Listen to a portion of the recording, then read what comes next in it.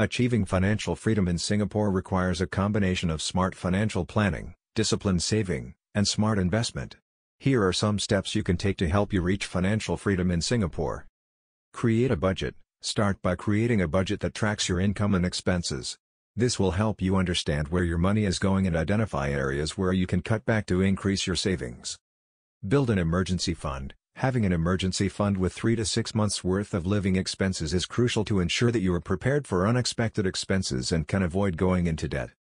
Pay off debt. High-interest debt, such as credit card debt, should be a priority to pay off as soon as possible. Paying off debt will reduce the amount of interest you pay and free up more money for savings and investments.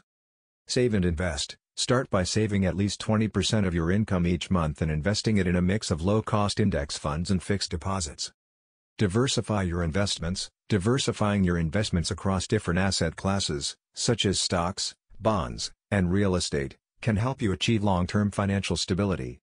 Consider working with a financial advisor. A financial advisor can help you create a personalized financial plan and guide you towards making smart investment decisions.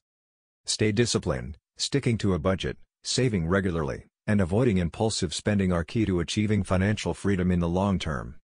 Remember, financial freedom is a long-term goal that requires patience, discipline, and smart financial planning.